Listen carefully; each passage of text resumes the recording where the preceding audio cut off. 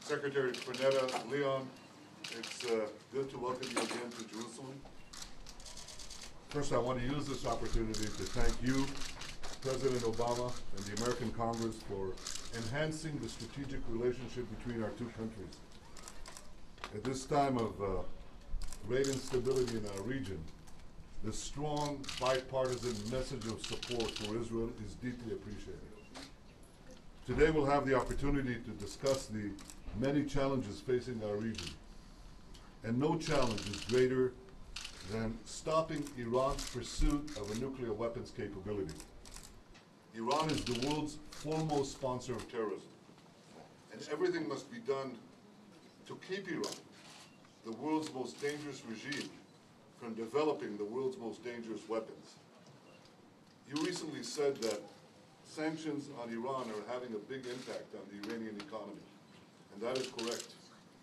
And I'm sure that the recent sanctions advanced by the President and the Congress will have an even greater impact on Iran's economy. But unfortunately, it's also true that neither sanctions nor diplomacy have yet had any impact on Iran's nuclear weapons program. America and Israel have also made clear that all options are on the table. You yourself said a few months ago that when all else fails, America will act. But these declarations have also not yet convinced the Iranians to stop their program. However forceful our statements, they have not convinced Iran that we are serious about stopping them. Right now, the Iranian regime believes that the international community does not have the will to stop its nuclear program. This must change, and it must change quickly, because time to resolve this issue peacefully is running out. So I look forward to speaking to you about this challenge and about the many other challenges facing our region during this turbulent time. God knows that there are so many of them, and each day adds new ones. But I can think of no one better to discuss all this than you, Leon. So I welcome you again to Jerusalem.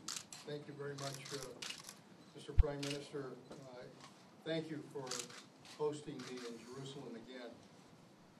It is a pleasure, and I mean that sincerely. It is a pleasure to meet again for the third time and to have this opportunity to discuss the many issues that confront both Israel and the United States. I've had the opportunity to do that a number of times in other capacities, and now as Secretary of Defense. Let me begin by, as I stated earlier today, my condolences on the attack on Israeli citizens.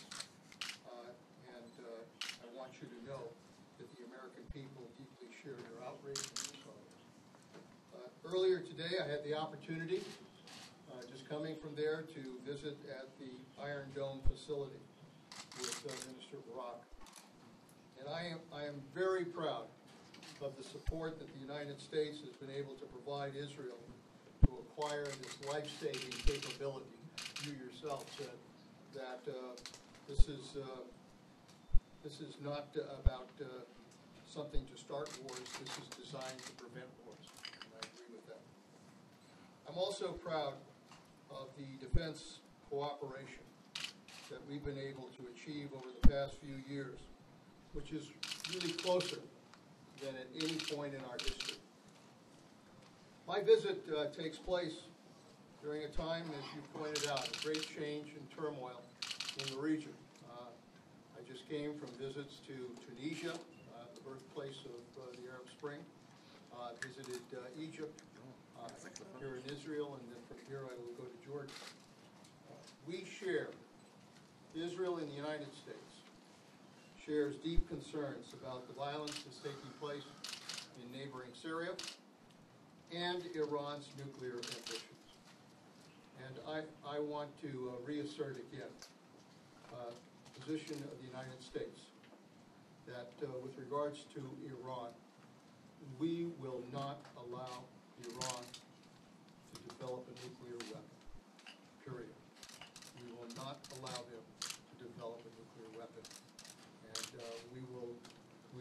exert all options in the effort to ensure that that does not happen.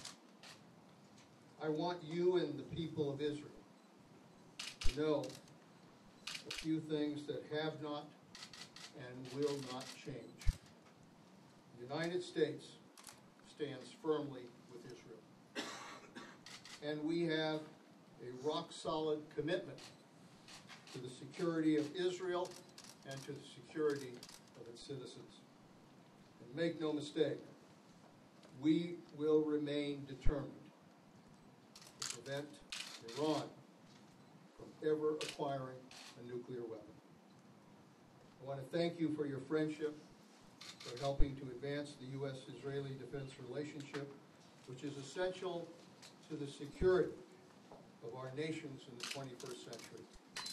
I look forward to continuing to work with you, with Minister Barak, to ensure Israel's qualitative military edge and to support continuing efforts to work towards a sustainable, comprehensive peace and a two-state solution. Thank you very much. Thank you very much. Thank you.